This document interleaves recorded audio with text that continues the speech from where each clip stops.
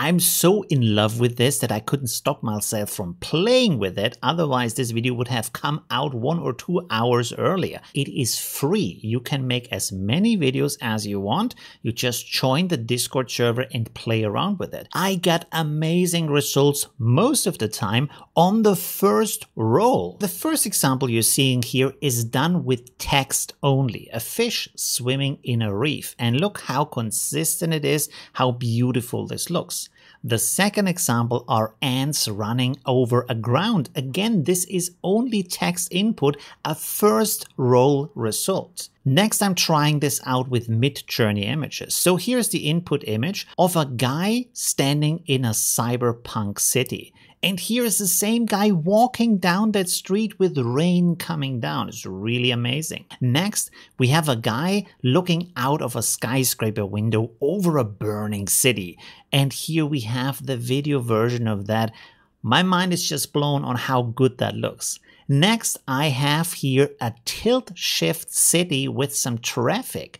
And here's the animation, and it's crazy how this AI understands that the traffic is going on and the rest of it is mostly standing still. Of course, yeah, I give you it is not 100% perfect, but it's damn good, especially for the first try. Next, I have a sci-fi racing car going fast over the ground, and this is the video version of that. Again, it is first try. I love this. Here we have a sci-fi city with a lot of people walking around. That is a lot of work to animate if you want to do that by hand. And here is the video version. Look how the people walk around in different directions. All the dynamic that is going in there.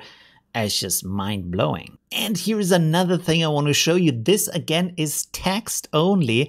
It is medieval warriors running through a forest. Look how natural that looks. Like, it is not perfect, but it is damn good.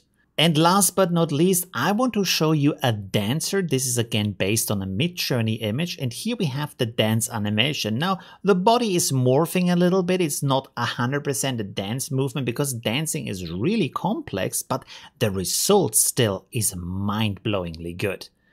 So what is this magical AI tool? It is called Pika Labs. It runs on Discord. You can use it for free because it's in beta right now. You have to join the Discord link that I provide under this video, and then you go into one of these generate rooms and you can start creating videos to your heart's content and combine them with a text prompt. So the way this is done is you write /create, then you write your prompt, and then you click on the plus next to the prompt and upload your image. So here is some advice for the prompt. If you want to use the prompt with an image, which I would absolutely suggest to you, describe the scene a little bit and then describe the movement you want to have in the scene also a little bit, but keep the prompt short and precise.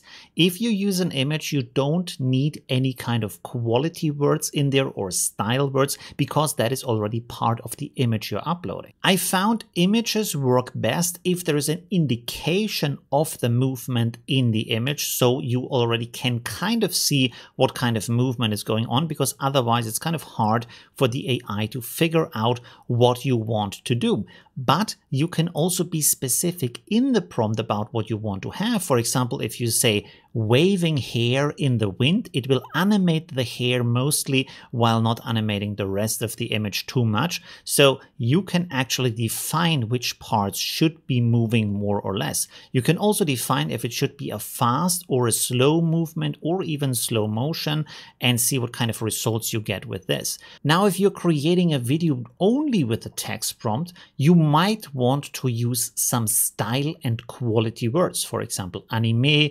cinematic. One thing that really works well is feature film, for example, sci-fi feature film.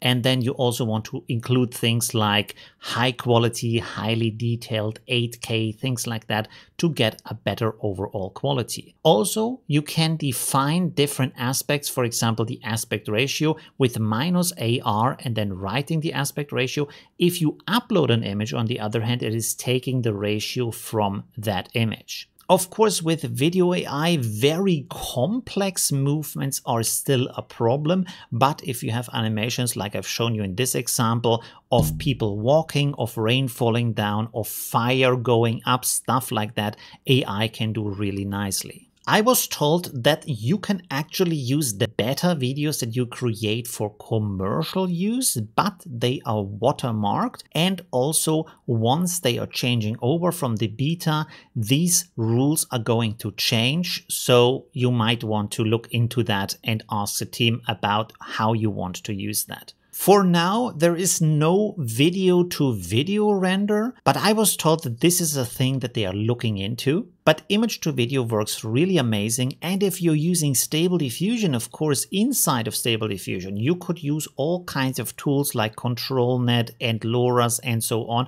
to create specifically the image, the composition, the body position you want to have, then upload it to Pika Labs and create a video with it. And that's it already for today. Let me know what you think in the comments. Thanks for watching and see you soon. Bye.